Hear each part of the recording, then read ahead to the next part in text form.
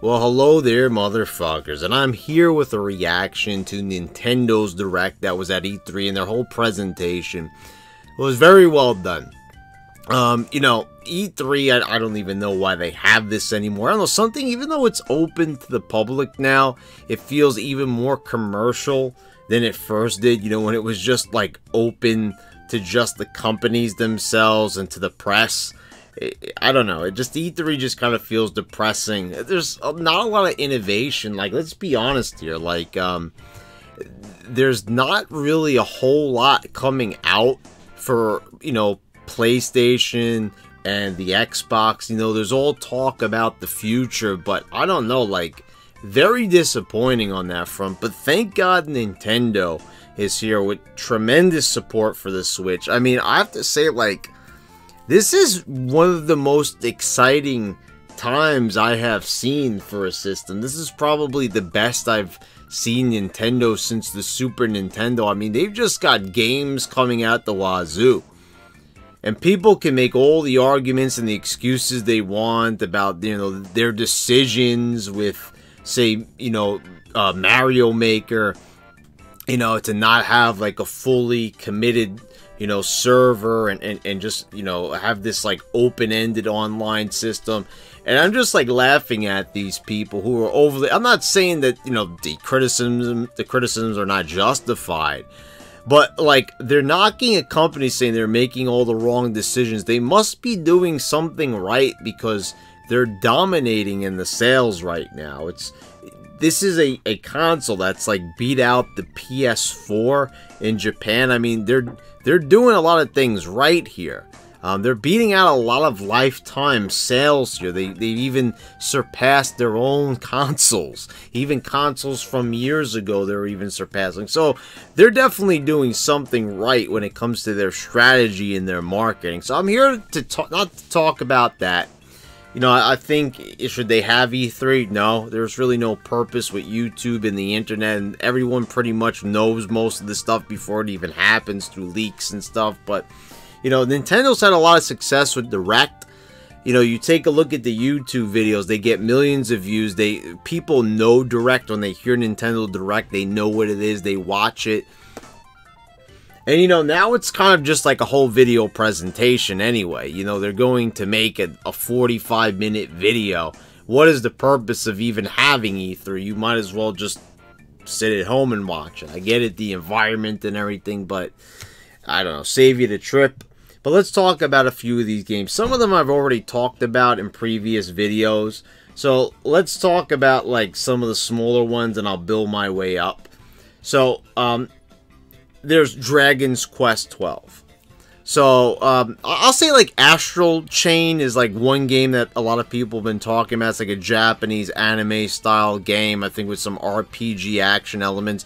It looks pretty cool. I'm not sure if that's going to be, like, one of the top things on my list to buy, but it's definitely a game that I would consider. I don't, there's a lot of games that I've overlooked throughout the years, and I've went back, as the years went on. I've regretted not coming to these games sooner. So I don't want to repeat that mistake. But, so, Astral Chain looks okay. I don't really have a lot to say about it, though. I'll just have to kind of see how it is. Anyway, Dragon's Quest 11. So this is a game that obviously people have already played on the PlayStation 4. But I always was fascinated by Dragon's Quest because I believe... like, the original games were drawn up by Akira Toriyama. I mean, I don't know, anything that has, like, a Dragon Ball look to it, I'm immediately going to be attracted to it. And I talked about that back in the Direct that was all the way back in February, saying I was fascinated. This is definitely going to be the game that gets me into the Dragon Quest franchise, because it looks amazing, the graphics look great, it looks like a lot of fun, it looks like there's a lot of interesting towns to meet, and I've heard... I don't know, Dragon's Quest is like one of those games where it's popular, but it's like nowhere near Final Fantasy heights. But people who do play Dragon Quest, the series, any of the games out of it, I'm sure there's games that are better than others. They seem to have a pretty positive reaction. Many fans really like the series. So I think this would be a series that I would probably enjoy. if I played it. So I'm looking forward to that one. Collection of Mana. I just can't believe that that this is actually happening. You know, Secret of Mana was you know, or Mana. I never know how to say it, but Secret of Mana. I think that's actually how I say it most of the time. I don't know why I say Mana, but Secret of Mana anyway. Was a game that I first experienced on the Super Nintendo Classic. It was a game that I overlooked. It was a game I remember seeing the box for in Toys R Us, and RPGs just didn't fascinate me. I said for many years, like, the only traditional RPG game I played was Super Mario RPG. If you want to count, like, the Zelda games, which have RPG elements, but are by no means, like, we're talking about, like, JRPGs, Final Fantasy and the like. So, I really like Secret of Mana. I'll be reviewing that game here soon on the channel. I have all the footage for it and everything. I just need to, and I have the commentary, right? I just have to put that together.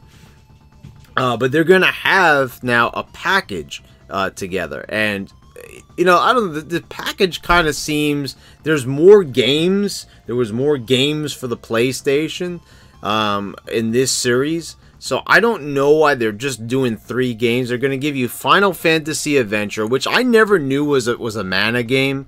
I never knew that was part of the Secret of Mana, well, just the Mana series.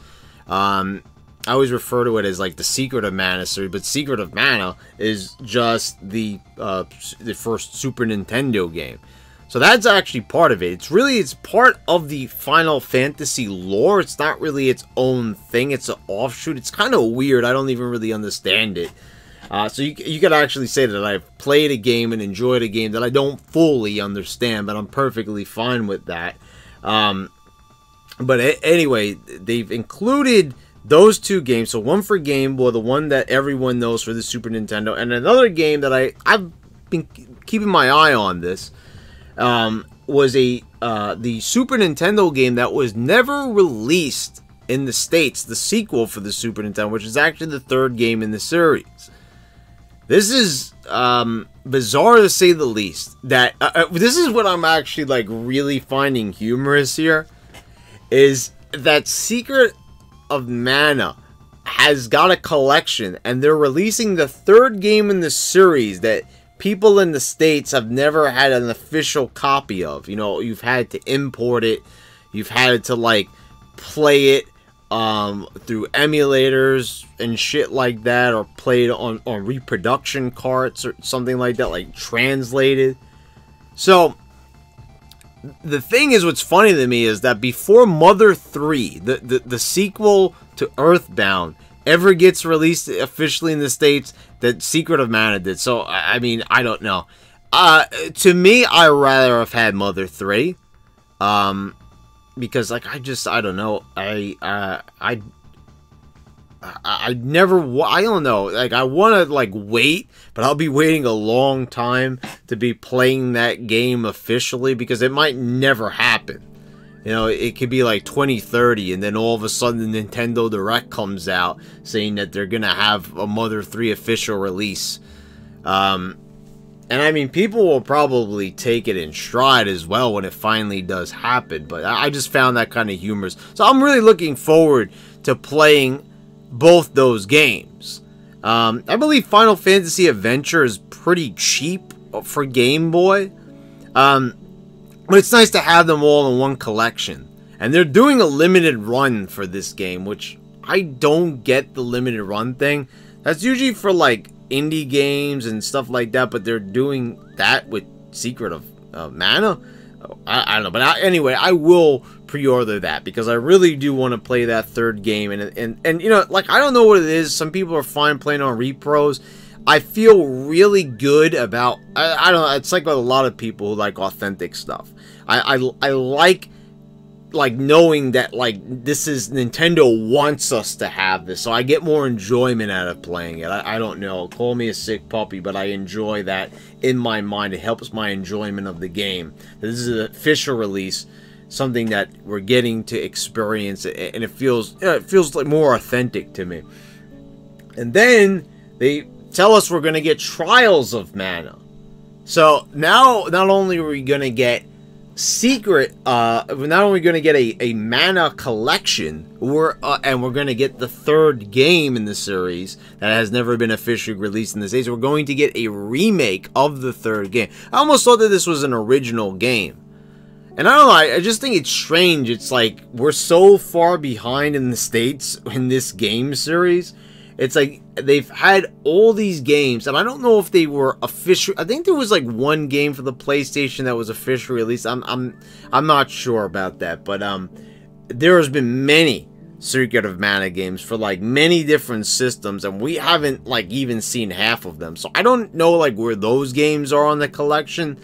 I know it's not an issue of them being able to fit it. I mean, 2 Super Nintendo games and one Final Fantasy game. I mean, one Game Boy game, Final Fantasy Adventure. Like, they couldn't figure out how to put more games on there. I don't know if there was like licensing issues. I mean, weren't they all made by Square? I would have thought that they were. But that's pretty cool that the Mana series is making a comeback. It's just weird to me that there's like no new games being announced for the States. Like, if there's so much demand for these games, why isn't there like a new one released? I get it's a remake and everything. Maybe if these do well, maybe they'll start like releasing them regularly in the States, I guess. Secret of Mana is pretty popular. It's a game that a lot of people talk about here on YouTube. I'm not really too sure how it sold back in the day. I think it did okay. It definitely earned its way onto the Super Nintendo Classic. But then again, Earthbound did, and that didn't sell well at all. So, I don't know. It definitely has more than a cult following, but it kind of has that feeling to it. I don't know, but it's a popular game that a lot of people talk about. And in retrospect, it's very popular when people look back on it on the Super Nintendo. So good that it's finally getting a lot of attention. Luigi's Mansion 3. Now, I've played the first game in the series. I actually never completed it because the last boss to me was like impossible. And I remember I got frustrated after like trying 20 times. And I don't know, I just never went back to it. It frustrated me pretty badly, I remember. And that's kind of strange because I don't know. I feel like I'm more patient with games now. And I feel like if I come back to it the next day, I usually find that things are like easy. I usually just kind of get burnt out because I've been playing the game for a while. But I've never played 2, which was on the 3DS. So now they're doing the third game. And that's always weird to me. Like when there's a console game, then there's a handheld game, and now we're back to having a console slash handheld game. So 3 looks pretty good. Good graphics. People are probably excited about all the co-op. I couldn't really, I couldn't care less about that. But anyway, I'm a single player kind of guy.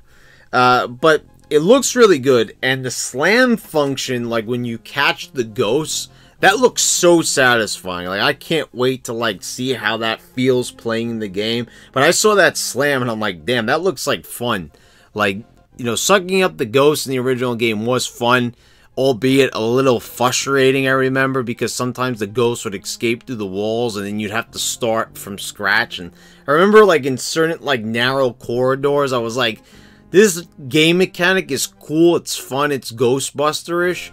And that's what I like about the game, because it's like 2 things that I really like Ghostbusters and the Super Mario Brothers universe. But I remember like sometimes the environments don't really complement the gameplay so well. So I don't know, I was looking, it seems like the environments seem a bit more wide open, but then again, we just saw some gameplay from it, so I don't know if they're leaving those parts out. We have to kind of see how the whole map plays out. There's a game called Crypt of the Necrodancer. It's an indie game, but they're putting in, which was like originally very Legend of Zelda-ish, and I don't know why I didn't know about this game. It's kind of like me like discovering like a few months ago the Wonder Boy series, and like as you could see, like I've totally got into that series.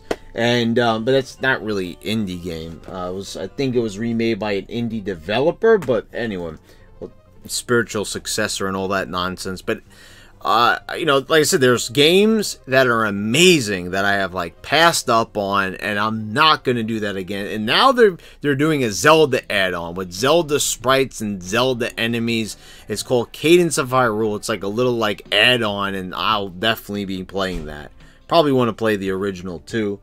Don't know if that's available in the physical copy. I'll have to check it out. But it definitely seems like it's worth my time. It's also a creepy name, like Necro Dancer. I don't know. I have to check that out. It seems cool. Anything Zelda related has definitely got my attention.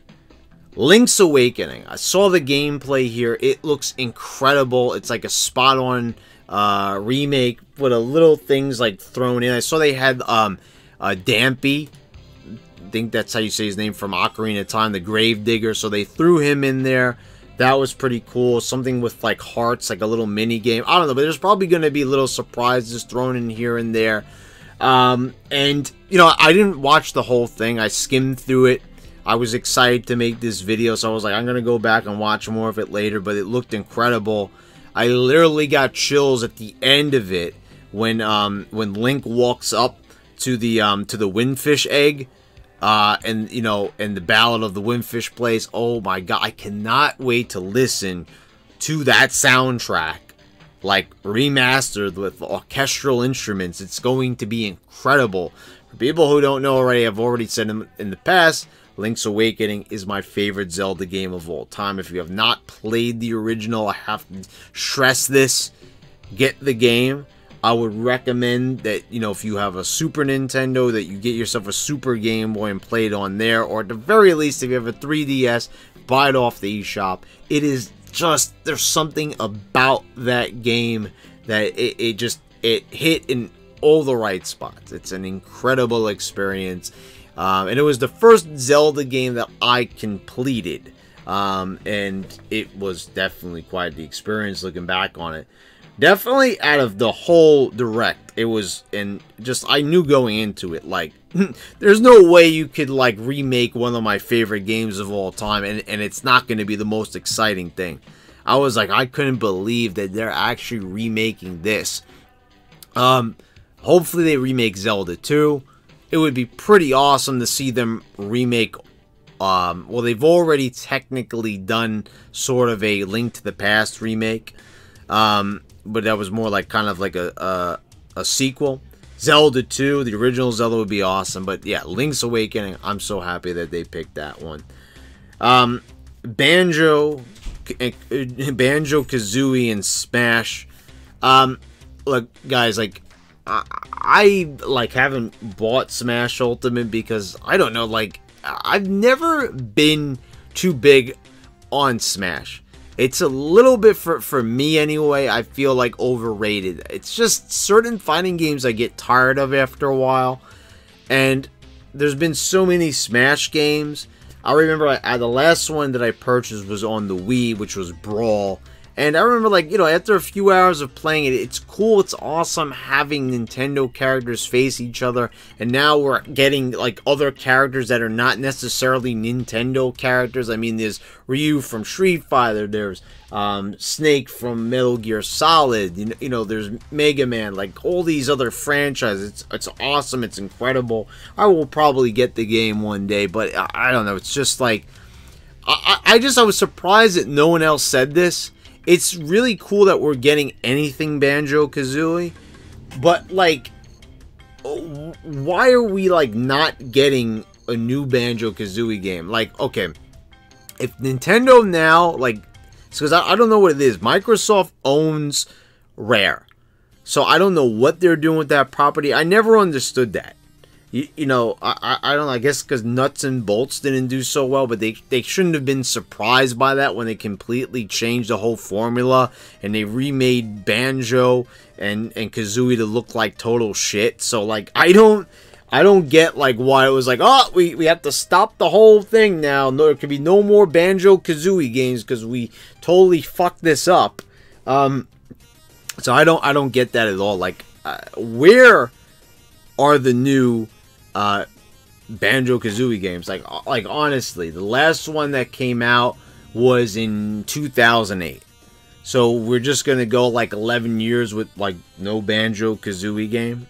Anyway, it's like, it's cool. They look good. The classic design is there. It was really exciting to see them in Direct. It was it was really cool, and I'm a big fan of that game series. And I was happy to see it, but it's just like, I was like, this is cool, but I mean, I know it sounds greedy. Like I said, anything with Banjo-Kazooie we should be happy about. But I was just like, where's the new Banjo game? I mean, maybe this is a good sign. I hope that, whoever owns this property now sees all the excitement that of how people were pulling for Banjo to be in Smash. But I was like, why are so many people so concerned about him being in Smash when we should just be pulling for him to have a new game, period? I don't get that. And to top it all off, the best way to end this video would be to talk about the Breath of the Wild sequel, which doesn't have an official name yet. It looks like it's going to be the same exact art style. It's going to be the same Hyrule.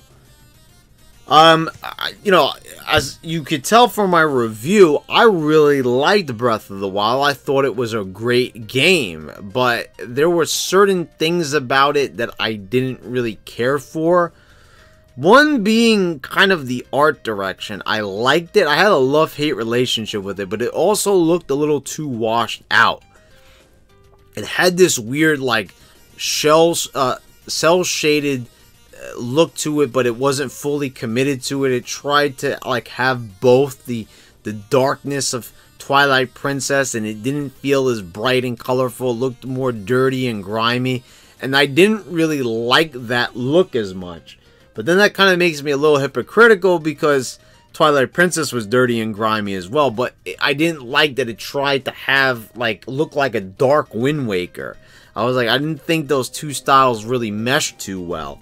And it didn't really look too great, to me at all times. Certain times, like I said, when you climbed up and you saw all the scenery, Hyrule is great. But I just hope that they kind of I would say you could have the shrines and everything. You could keep those because they're fun.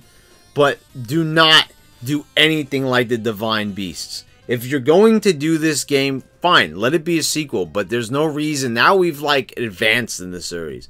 Make it years later. Maybe they come upon a new section of Hyrule, even though it kind of looked like it was the same portion of Hyrule previously. But you know that it's not going to be the same exact area. I hope not.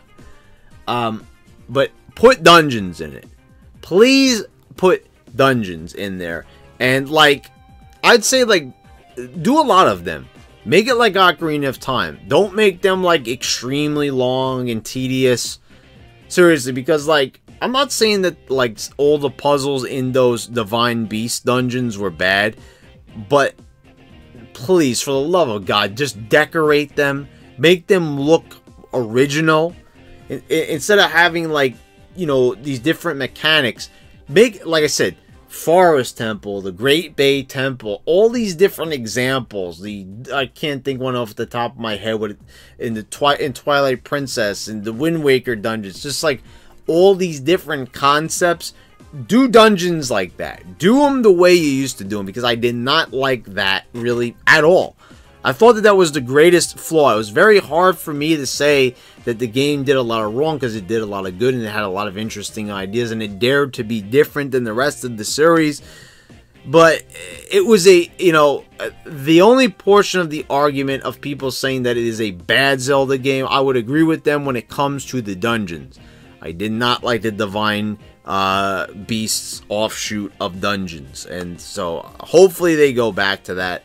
I'm sure, Nintendo's pretty good with listening to fans. I mean, fuck, they put Banjo-Kazooie in Smash.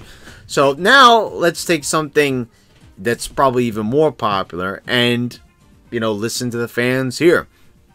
And let's put typical dungeons. You can make them atypical if you want, but, still keep the same, classic feeling.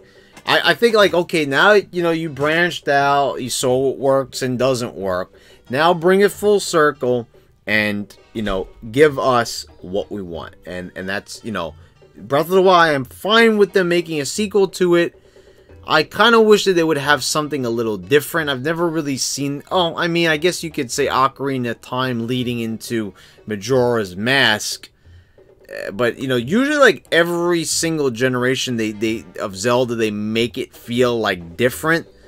So I'm kind of, like, amazed that they're, like, actually trying to, like, sell this as a sequel.